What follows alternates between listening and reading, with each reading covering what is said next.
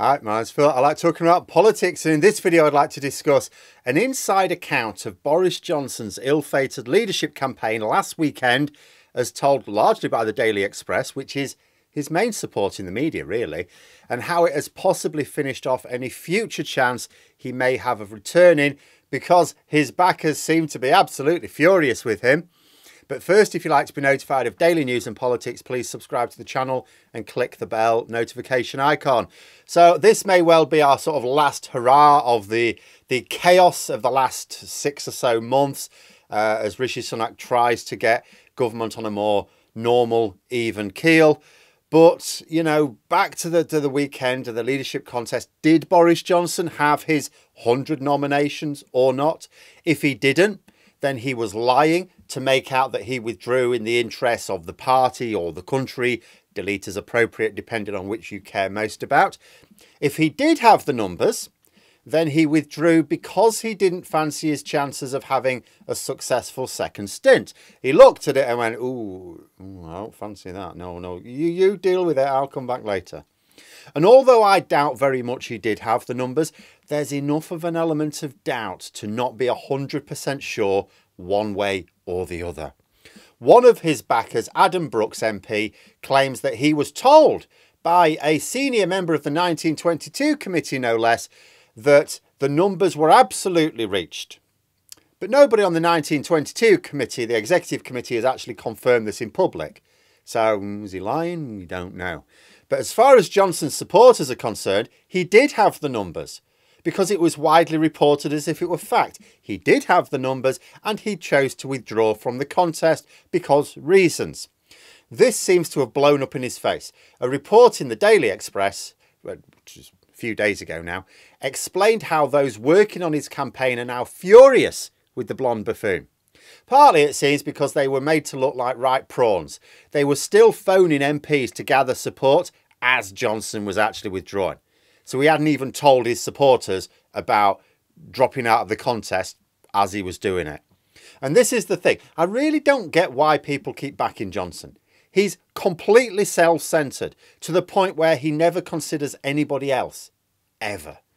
The most obvious thing in the world is to tell your active campaigners, do you know what, I'm pulling out, lads. But no, won't even have occurred to him to do that, because the people who were ringing round, working hard on his campaign, they were nothing to him. Absolutely nothing. Doesn't care about them one jot. So they're really upset that they were still trying to drum up support, oblivious to the fact he'd already ended his campaign. But more than that, they are now complaining that he basically handed the job to Sunak on a plate, that it would have been better if he'd have not stood at all. Obviously, Johnson isn't a secret Sunak supporter. In fact, it took him a good long while to even congratulate Sunak. A full day, really. Cameron, May and even Truss offered their support very quickly. That failure to quickly support Sunak fed divisions in the party, probably as intended. He wants Sunak to be seen as the great betrayer, unworthy of people's trust because he couldn't be trusted himself. Johnson clearly thinks it'll serve him well to prevent Sunak building strong foundations. He will not mind Sunak's government failing and coming back to take over next spring or summer, whatever's in his plans. In fact, Johnson's plan may well not have changed really from the original one, where he imagined Truss would crash and burn, maybe not so quickly, and then take over afterwards. But he may have blown it. He may still be the member's choice. But even if Sunak falls, and there's a big if about that now, Johnson might be shunned by MPs personally now. The argument amongst his support base seems to be that by standing, he prevented another candidate, a candidate from the far right, taking part in the contest. Because with a need to get 100 nominations and you've got 357 Tory MPs, it would have been fatal for any faction within the party to have two candidates running. Sunak had the support of moderates in the party. He was always going to get the most support. Mordaunt represents the right of the party, but she's not as hard on certain policies as many of her ERG colleagues would like. So they would have preferred to get behind, say, Braverman or even Badenoch. But with Johnson standing, there was no point, because they would just split their vote. But given that Johnson stood and then stood down fairly late on, All his efforts really did, as far as they were concerned, was crystallise some support around him and then scatter the far-right nominations and give Sunak a clear run at the title without the need for a vote even amongst members. If Johnson hadn't stood at all, they could have tried to get that support around Badenoch or Braverman. As it is, you know, Sunak clearly did deals with them. It's not like the ERG got nothing out of this. They've got assurances on immigration and the Northern Ireland Protocol. I don't know what assurances, but they seem to have them. But they'd have preferred someone who actually wanted to implement their ideas, someone who was in tune with them, not someone who was doing it as a concession. But now the far right have lost their chance at proper control. They have those concessions, and they'll almost certainly realise that Sunak intends to go slow on as many of them as he can get away with. Because from my point of view, the likely series of events is that Johnson did fall short of the 100 nominations needed. Well short, really. And just lied about getting them to save face. But those who were trying to support him believe he did have the numbers and stepped down because he was too weak to pull the various factions together under his leadership, because that's what he said.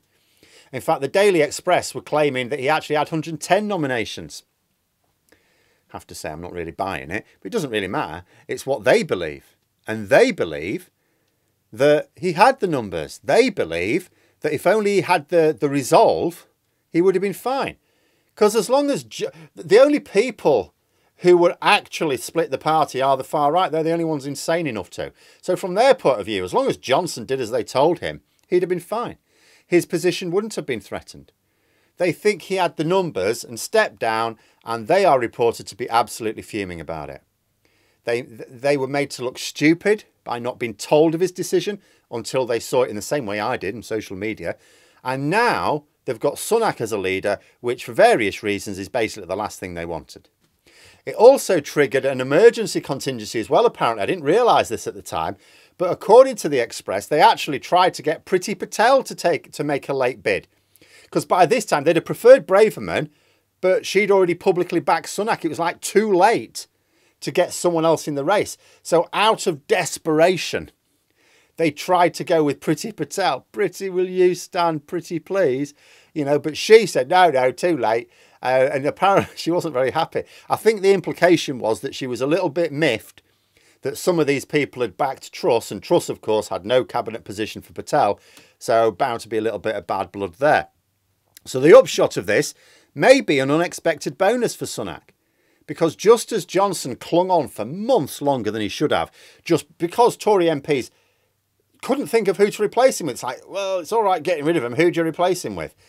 The same now benefits Sunak. If some of Johnson's supporters from last weekend are less likely to back Johnson in the future because he might just pull the rug out from under their feet again, then it may be that insufficient support coalesces around anyone that can seriously challenge Sunak. As such, even if Sunak still doesn't turn the polls around, he looks on course for a major defeat at the next election, Tory MPs may still have to stick with him due to there being no credible options. But those are my thoughts. Let me know yours in the comments below. I hope you found the video interesting. If you did, please click the like button. And if you'd like to support the channel further, the join button for memberships. And until next time, I'll see you later.